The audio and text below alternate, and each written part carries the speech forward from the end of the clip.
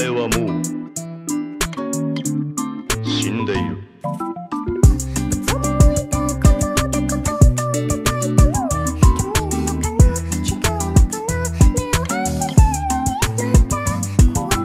Hi. You know all those college advice videos that seem to require insane work ethics? If you're like me, you'd realize that that sort of advice doesn't apply to us serotonin deficients. You might watch those productive college advice videos and feel good about yourself because you get to pretend like you're being productive while you're only sort of vicariously being a motivated person. But you're not actually gonna follow most of the advice they give. Cause let's be real, it's gonna be incredibly difficult for us to even get out of bed without a little bit of help. So here's some realistic college advice that you can use to sort of help the endangered species that are your brain cells.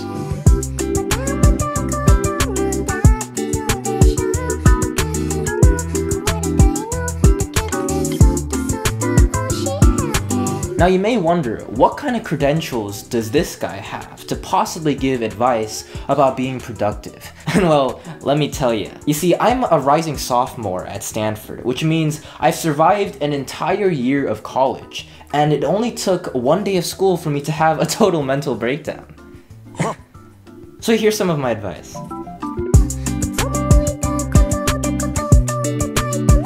Number 1. Senioritis doesn't end in high school. In high school, people are on your ass all the time. But in college, you're not really forced to do anything. You don't have to attend classes, you don't have to study, your parents won't yell at you if you sleep in late, and you won't get in trouble for drooling in the bathroom. Because in college you can just step outside. I mean, really, you don't even have to be there. So if you had senioritis before, you'll probably still have it, because like before, you don't really have to do anything. So my advice for trying to end senioritis before you have senioritis until you're literally a senior citizen is to find the reason to want to do things. Think about why you're at college. You're at college because you want to better yourself. Whether you want to learn things to get a nice career, or you just want to learn things that get you excited, or you just like studying. Basically, to end senioritis, you gotta know in your own head that what you're doing is what you want to be doing.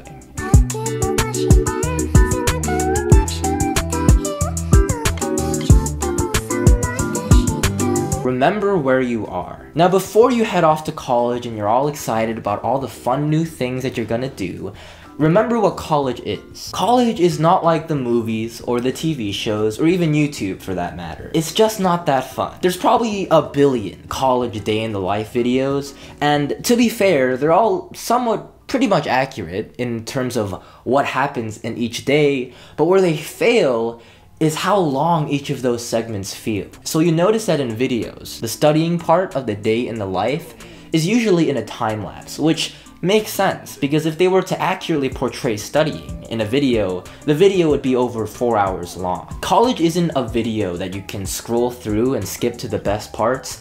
You actually have to sit through the boring parts as well. Before you head into college, you should realize that college is still a place for learning and everything that comes with it.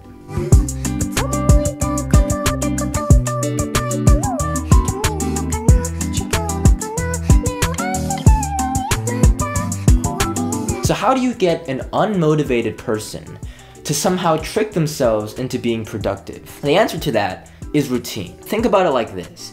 No matter how lazy and unmotivated you are, there are still things in your day that you will pretty much do no matter what. For example, you wake up and you brush your teeth every morning. When you brush your teeth, you don't think about, oh, do I really want to brush my teeth? Do I need to do this? Do I want to do this? It's more like, oh yeah, it's nighttime and I'm going to bed, so I should brush my teeth. So the trick with going to class and studying every day is not so much thinking about it like a choice, but more like a routine. You should go to class simply because it's what you do in the mornings.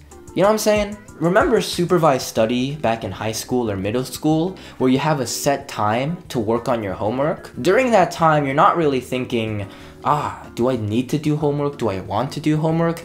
You just do homework because that's the set time set out to do homework. So plan out your college schedule a bit like that. A rhythm you can fall into and do without really having to think about why you're doing it. Because it's much easier to go through the motions than to set the motions every single day. So what you want to do with your college schedule is set up a rigid routine that you can fall into without really thinking about it.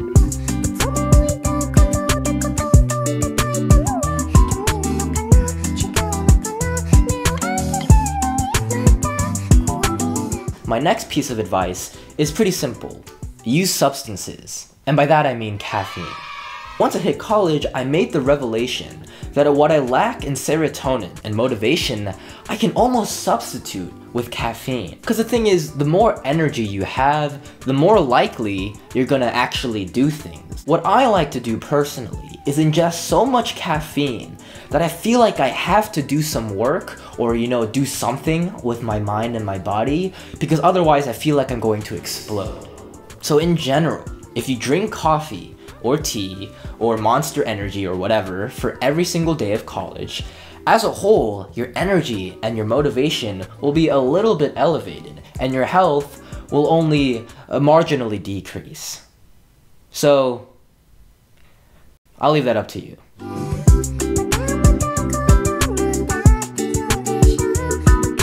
Now, of course, it's better to not actually try to multitask, but the truth is you're probably going to do it anyways. If you're like me, you're going to feel so incredibly miserable to study for hours on end. So what you'll probably end up doing is throw on some YouTube videos or a Netflix show as you're trying to study, or bouncing between the two. So my advice for multitasking is put on a TV show that you already know really well. The problem with trying to watch new shows or new videos or listen to a new album or something is that you're going to feel the desire to actually pay attention to it. You actually have to pay attention to them to know what's going on. And because of that, you'll end up trying to split your attention between your work and your leisure, and you're not going to be able to get much done. So you should instead throw on a TV show that you enjoy, that you like, but you also know like the back of your hand. That way, it's sort of like background noise. You don't have to pay attention to it because you already know what's going to happen, so you can focus on your work, but you still feel like you're having fun.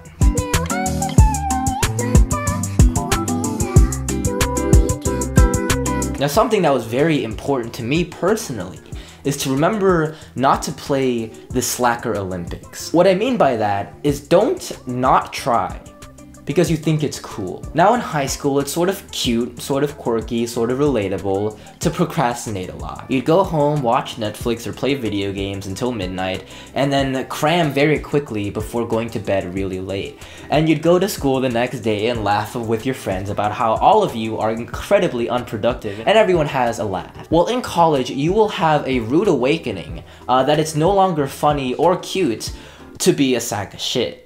So drop that from your mind right now.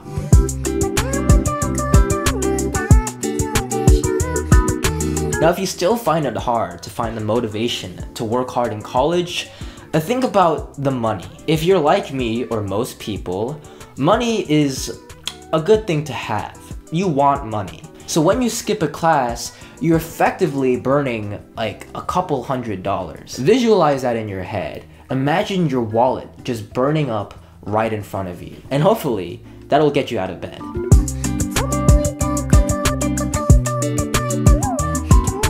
So in conclusion, if you're like me and find it hard to work hard naturally, if you had senioritis since you were 10 years old, if you leave yourself to your own vices, what's probably gonna happen is you're going to feel very bad about yourself. You're gonna feel like you're unproductive, but you're also going to struggle finding the motivation to be productive. So what you should do is leave external factors in your life that will help you get motivated. I don't know if any of that makes sense, but it sort of works for me, so there it is.